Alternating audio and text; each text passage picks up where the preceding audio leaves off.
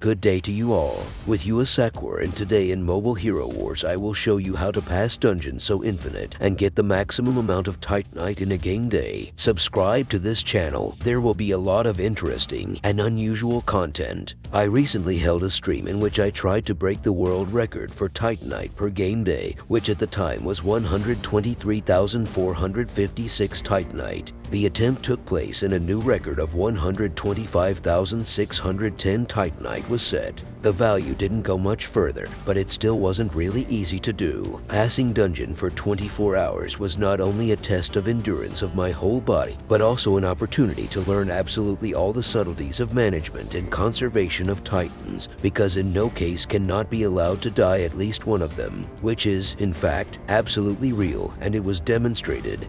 By the end of the stream, all the Titans were alive and at full health scales. More than 98% of the time I went through rooms in automatic battles and only about 2% manually. After trying a lot of different approaches during the broadcast, I found out a lot of interesting nuances, which helped me to reduce the number of manual Titans fights to almost zero and keep all Titans full health for the rest of the day easier. Now I am happy to share with you all the secrets I have learned. On the screen, you can already observe the logic of passing dungeon and mark for yourself some interesting moments under the background of my reflections. By the way, write right now in the comments about how much Titanite I can accumulate in this video. If anything, the original length of the passage is exactly 1 hour, but I sped up the recording a bit so as not to drag out this video. So, the most important secrets only 3, so this video is conditionally divided into 3 parts. In part 1 we will talk about pumping Titans and their artifacts in particular, as well as which Titans for dungeon as a whole are fundamental. In part 2, we'll look at the logic of passing elemental rooms. Separately, let's analyze which Titans and how to use them in water, fire, and earth rooms. In part 3, however, we will discuss common rooms and who to put out there to get the most out of them, prepare for the worst scenarios, successfully survive them, and turn the situation to your advantage.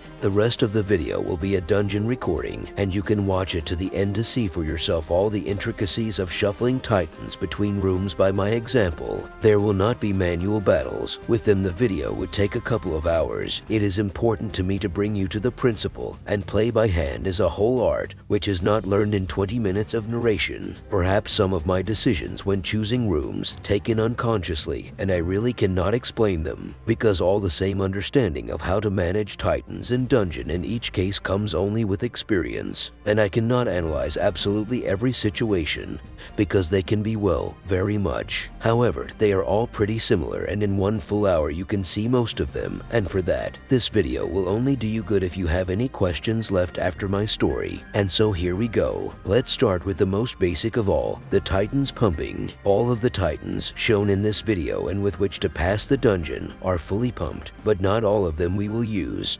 So not all of them need to pump. But who and what exactly should be pumped to pass dungeon? The fundamental triad of Titans that allow you to dig Titanite indefinitely is Sigurd, Hyperion, and Avalon. It's all about their first artifact with the same effect, which gradually restores health of all Titans in the team within seconds after applying ultimate. Because of this, for example, the water room is virtually immortal, as 2 of the 4 Titans of water have an artifact with this effect, but about this a little later. Plus, Sigurd's shield, which gives him invulnerability to any damage for 5 seconds, makes this Titan the toughest tank that can withstand huge amounts of damage without a single exposure to danger. He is the most key tank for dungeon, because no one else can absorb so much damage. Although he has slightly less health than Angus and Moloch, they both still act as attacking tanks, the purpose of which is to inflict powerful damage and end the battle as quickly as possible. They are not designed for a long stay in a dungeon as a main tank that does not lose health. Sigurd in turn does not need to deal any damage. Any other Titans will do it for him, while he will protect them and himself with his shield. Hyperion is a Titan of water, the same element as Sigurd, has a powerful ultimate in his arsenal, dealing quite a lot of damage to all opponents at once. But what really matters is the treatment with his additional ability, triggered at the beginning of the battle and recharged every 20 seconds. The healing volume of over 1,300,000 units is quite impressive. and is about 15% of a Titan's maximum health if you bring the health of all Titans to the average, which is 10 million, and Avalon's shield from his ultimate, although shared, but its volume of more than 1,800,000 is very saving because briefly does not let the allied Titans spend health. This is especially important when one of your allies is in poor health. All three of these Titans simply need to prioritize pumping the first artifact in both stardom and level. Also very important first artifacts to those Titans who will be used in the elemental rooms. These are such Titans as Silva and Ignis. I'll explain the reasons later. Now let me say something about the second and third artifact. Recall that the second artifact mainly helps in the elemental rooms, increasing protection against the element found there and increasing damage on them. And the third artifact simply increases physical attack and health of the Titan in a fixed way. So given these factors, the priority on the pumping of all artifacts Titans for dungeon, including the second and third in your screen.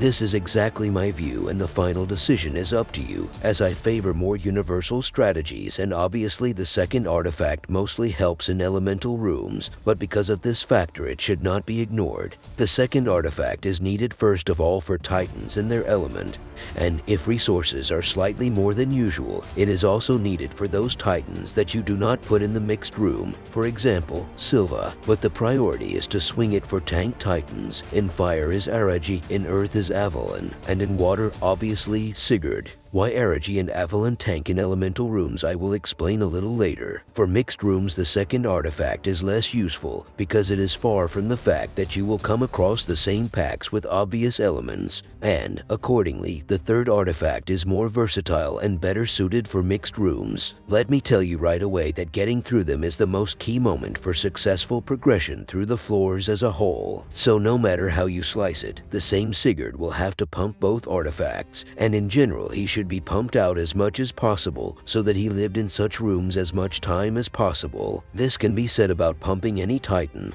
In any case, to pump out all very expensive, so it is better to do it in proportion. In what proportions? On your screen. Once again, here are the top 3 factors in prioritizing pumping Titans for dungeon. The first is whether this Titan is part of the triad of healers. Recall that it is Sigurd, Avalon, and Hyperion. The second is whether this Titan tanks in his elemental room. And the third is whether this Titanium participates in mixed rooms as the main one. We'll get to that. Hopefully this slightly intricate picture can guide you on pumping. At least some of the questions will go away after I tell you how to act in each specific elemental room. That's what we're going to do now. Before starting dungeon in general, if you have a choice of mixed in any elemental room, it is better to choose the elemental, because in the mixed room the tank and maybe a few more Titans will lose quite a lot of health, as both teams will start in equal conditions with 0 energy. The most ideal way to start is with 3 elemental rooms, one for each element, water,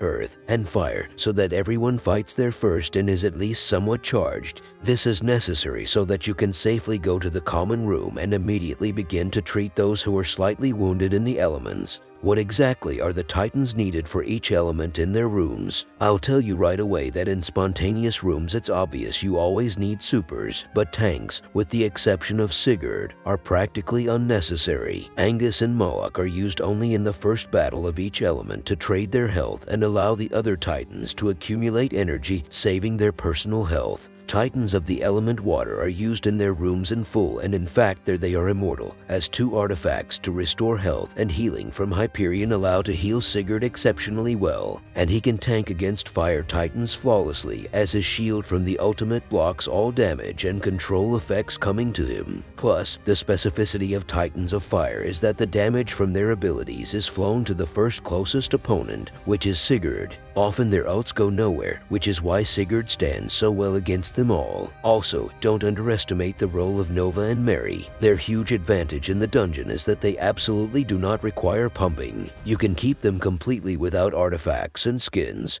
since the main task of these Titans is to control them. For example, Mary does not have any of her parameters tied to ultimate at all. Therefore, regardless of her health or physical attack, she will always use her ability to reduce all opponents' attack rate by 40%. Nova, on the other hand, has a tie into physical attack, but the damage from her ultimate is so insignificant compared to the effect of stunning the back rows for 4 seconds that you can ignore it. In any case, both of these titans behind Sigurd are perfectly safe, and their control makes life even more difficult for the fire titans, making it impossible to kill him unexpectedly. So that's how things are in the water room. In the fire element titans room, only 2 are used, Araji and Ignis. Araji, with his acceleration due to his additional ability, and his ultimate, the damage of which is greatly enhanced by Ignis, is able to destroy titans of the earth extremely quickly, losing about from 10% and up to 30% of his health per battle, converting all the received damage back into energy. The damage is really huge, especially when both Ignis and Araji are fully charged before the fight. In this case, the Super Titan of Fire can lose about 5% of his health and easily end the battle, since Titans of Earth are much slower than this fiery couple. There is no need to use Vulcan with them, because his health is already almost 1 million less, and the damage is more than enough from Araji, especially since Ignis is giving away an effect on Earth Titan's damage protection from the first artifact. Speaking of which, the elemental room of the Earth Titans is passed with the help of 3 characters, Avalon, Eden, and Silva. Avalon acts as a tank here, and by trading his health he gets energy, and energy for him is extra strength from the shield, plus healing from the first artifact for his whole team and himself. The specificity of water titans is that they do little damage on their own. Only Hyperion can do serious damage. And for Earth Titans, this is not a problem, as they have the highest health scores of all the roles of titans of other elements. In addition, Eden himself does quite a bit of damage with ultimate, and the function of removing the opponent's character from the battlefield for 6 seconds is flawless and allows the Earth Titans to gain numerical parity or even advantage. Also, Avalon's tanking function is facilitated by the first artifact with effect on protection against titans of the element of water of Eden himself, and the same artifact is available for Silva. It is for this reason that she is the 3rd character in this pack.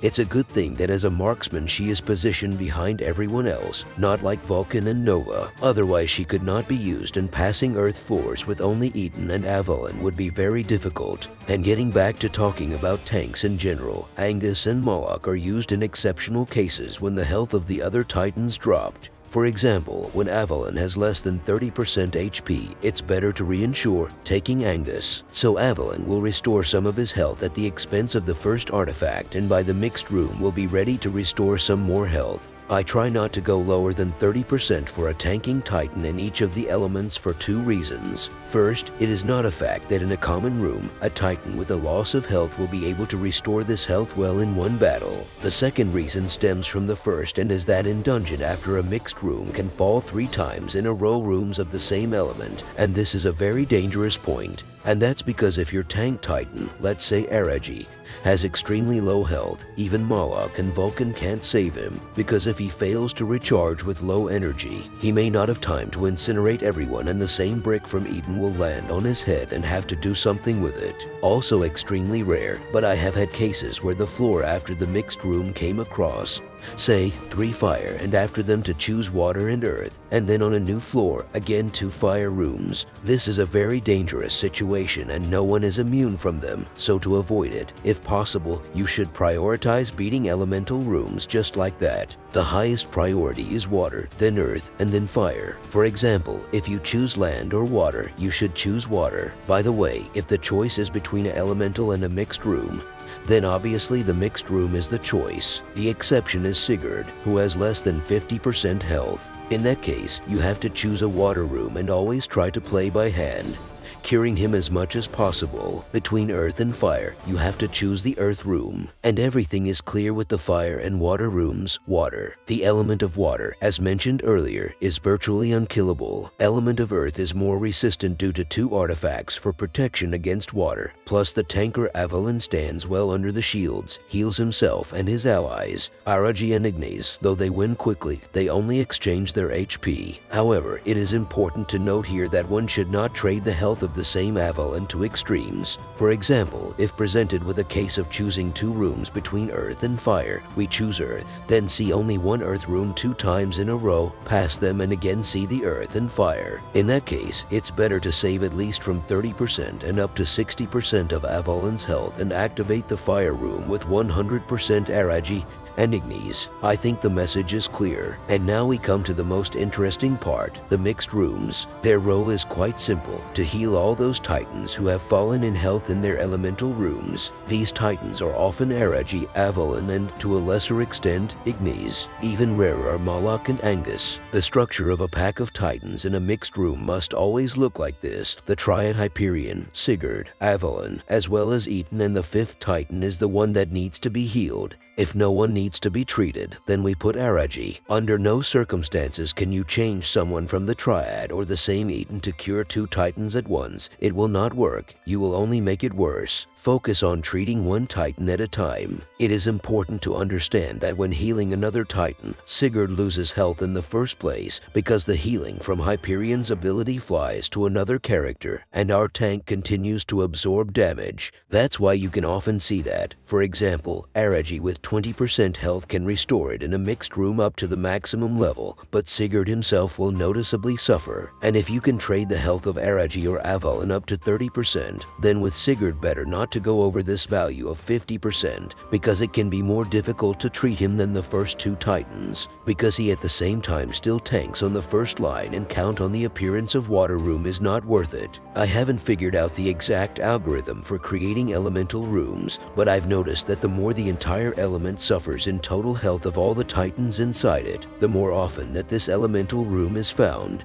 And if with fire it is fraught, for water and the suffering Sigurd in particular, it is a salvation. So in the common room, treat any one titan, but don't forget to keep an eye on your water tank. As for Kyros and Ammon, I haven't used them once in the entire stream. I think it's excessive. It's also worth noting that when choosing elemental rooms, I also pay attention to the amount of energy accumulated by all my titans. Our game allows you to do this before the fight itself, and sometimes I violate my own approach and give priority to another element, only to have them more and better energized to meet the mixed room. How exactly I try to equalize the degree of charge of all titans, I'm afraid I can't tell you, but if I can, I will attach to the screen an algorithm that I follow in this aspect. I feel that on the perception of this video is already far from easy, so now I propose to put a point in parsing the mechanics of passing dungeon. I hope I have clarified for you some obscure things and that you have learned something new. If so, subscribe to my channel. It's easy for you and it's good for me. All the more reason for even more interesting videos to come. This video will continue with music, so you can quietly finish watching the process of passing dungeon, which in total took me an hour. At the end you will see how much Titanite I have accumulated in these 60 minutes. Thank you all for watching. See you again soon.